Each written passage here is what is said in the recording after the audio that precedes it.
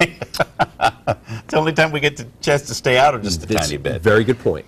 Went out to Winston School yesterday. Love it. It's out in the medical center, and that's my group of kiddos. We talked about weather, tornadoes, hurricanes, the whole 9 yards. Had a great time. Say hi to Cha, the principal out there, and just everybody. We had a great time, and thank you so much for the invitation to talk to the Winston School. All right, so 40s, 50s, 30s, you name it, we got it right here in the 4-zone area. Kind of a cool start to the day once again.